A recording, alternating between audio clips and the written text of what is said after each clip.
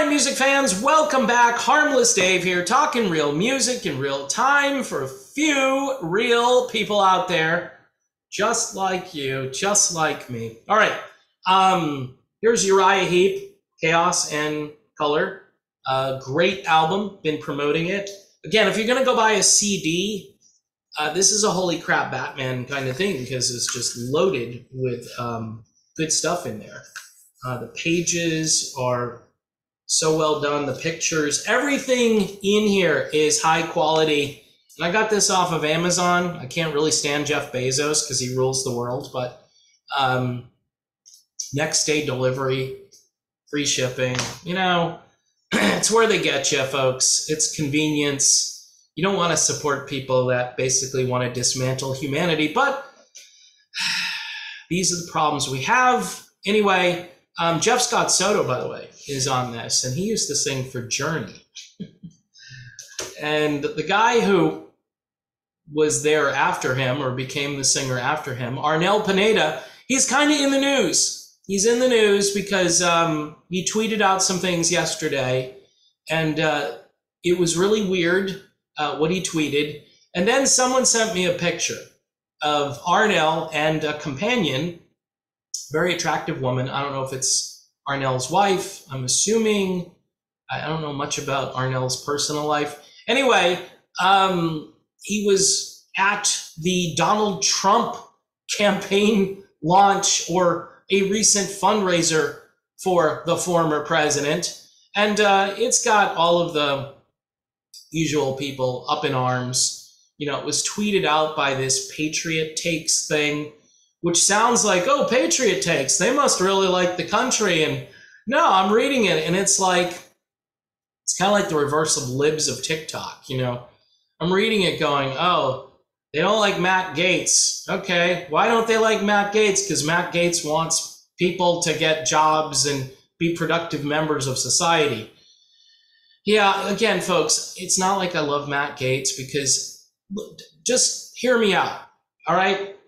Most people have kind of like a 100-foot view, maybe just sea level, looking at politics. It's all tribal. Frank Zappa was 100% right. Frank, the late, great Frank Zappa, pretty good guitar player, right? Pretty weird, pretty innovative.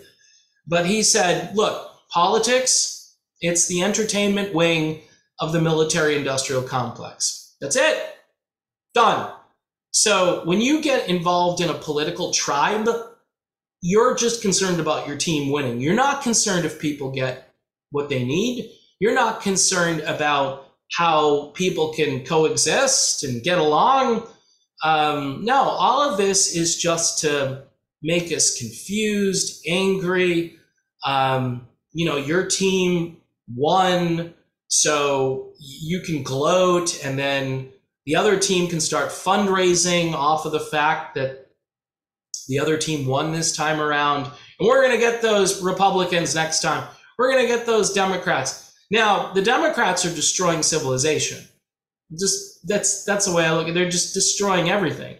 Everything they touch. Go to an inner city, okay? And tell me it's functioning well. Tell me the police department works in, what, Memphis, Tennessee. Tell me, and who's running it? Who's running it, you know? And are they running it based on merit? You know, I can go through a whole list. And then you've got the issue of just how people are trained and why they're working for a certain division of government. And most of it is cronyism. Most of it's corruption. We're watching the collapse of everything in real time. So when you support a tribe, you show up at a fundraiser, Arnel, and you're putting your eggs in that basket. And then your boss, the guy who hired you, whether you like it or not, you know, he discovered you on YouTube. He's going to throw this at you. He's going to say, look, you know, I didn't have to pick you. I could have went with Hugo, which would have been a real logical pick, but I took a chance and I went with Arnel. And it wasn't easy logistically to get Arnel here.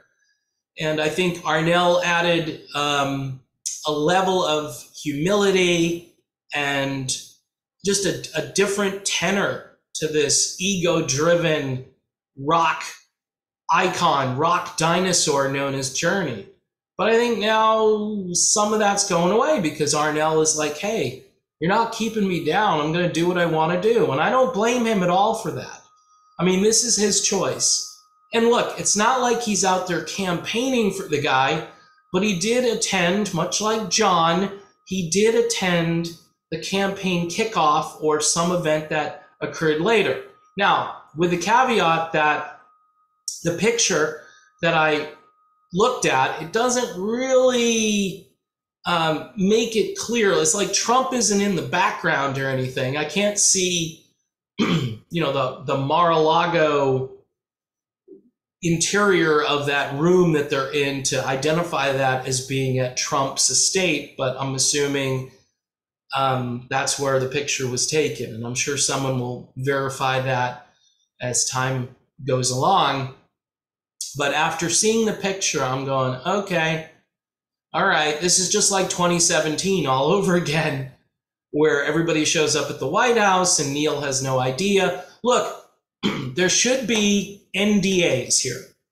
There should be legal, there should be management, there should be non-disclosures, there should be all of these things where, hey, you do this and then you're out, or you're getting fined, or you're not getting paid. And I'm not saying this because I don't think these guys should not have a life. They should be able to do what they want to do.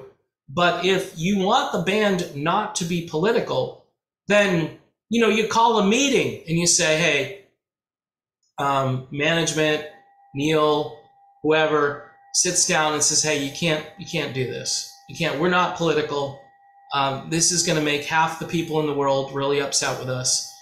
And maybe not. Maybe Trump's popularity is greater because, all of that information is suppressed around the clock. The algorithms work in the opposite direction. I'm very sympathetic to all the Trump people because I believe those are the people that make the country work for the most part. I think they're being duped. I will say this because it's not going to change unless you change the structure, which is above the presidency. This is what people don't get, right? Or most people do get it. They go, how come, there's a witch hunt on my guy now? What, Biden, right? What's going on with all these documents with Biden? I mean, Biden doesn't know anything, but Biden doesn't even know where the bathroom is. And now we've got documents like he put them in his garage. Okay, all of it is, and I'm not sympathetic to the guy because he's been in politics for 50 years and they just used him as a Trojan horse to get into the White House. Like, yeah, Joe? Yeah, we know Joe. Joe's okay. And then Joe can't even put a sentence together. So yeah, Trump is Einstein compared to Biden. I mean, he is. Even if you don't like his style, Trump has still got most of his brain cells and they're working. I wish these older guys would just retire and let somebody a bit younger, a bit less polarizing, let me say this carefully, but also somebody who's determined to just represent the country well at this point. But again, whoever gets in there is just going to get overruled by, this extra branch of government that nobody can see. So, it's there though, because you know about the JFK thing, about all of these scandals over the years, even Nixon, if you dig into that, you're going to find out some crazy stuff that Nixon wanted to investigate what happened to his political rival because he was more concerned about the country than about party or tribalism. And this is the kind of virtue that it doesn't exist anymore. It's just a battle between left and right, supposedly. And there's no battle. There's just my team versus the other team. And this is why, I'm not a member of either one of these tribes anymore. I just can't do it. It doesn't make sense to me. But when it comes to Journey in politics, this is, again, the last thing this band needed going into this tour.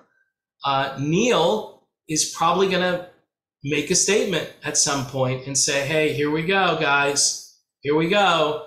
And I think we can pretty much confirm that the other guy, when they were talking about the two people that opposed Greg Raleigh, it's got to be Arnel and John. Those are the two guys. It's got to be. Could be Dean, could be Todd Jensen, but probably not. I just can't see either one of those guys doing that. Dean has worked with Greg in Journey Through Time. And Todd just seems like a really happy-go-lucky, glad to be here. This is better than Hardline. He's just a good guy, I think. Todd Jensen, good bass player too. If you go and listen to his playing, I think you'll agree. But in any event, people, another day in the life of Journey drama, and it takes this turn, which I just didn't expect, especially going into the tour. It really does spell the end for this band. It just does. I mean, this can't continue. Arnel, his tweets kind of illustrate that at some point he's not going to care about this anymore and he's just going to walk away from it. I'm thinking John too. He can do full-time ministry with the wife and not be a part of this anymore. The problem is that the money is so big and the brand is so important to so many people that it's tempting to just push through and keep going despite the acrimony, which is just growing and growing. So in any event, that's my take on this. You can go see the tweet, I believe, Patriot Take, whatever. These are people that are just really horrible as far as their politics. And it's weird because you look at it, you go, hey, it's a patriotic American type thing. Oh yeah, it's just great. It's great if you're Klaus Schwab, that's where it becomes useful. But these are just tribes and they don't care about you. George Carlin was right. It's a big club and you ain't in it. All right, one more time with this amazing album by Uriah Heep, Chaos in Color. Grab your copy. It's worth it. Don't use it as a coaster. It's too nice to be a coaster. It's not made from the right material to be a coaster either. So yeah, listen to the album and support the band. A great band who should also probably be in the Rock and Roll Hall of Fame. But good luck with that, Uriah Heep. Tribe Called Quest, they're going in. Uriah Heep, not so much.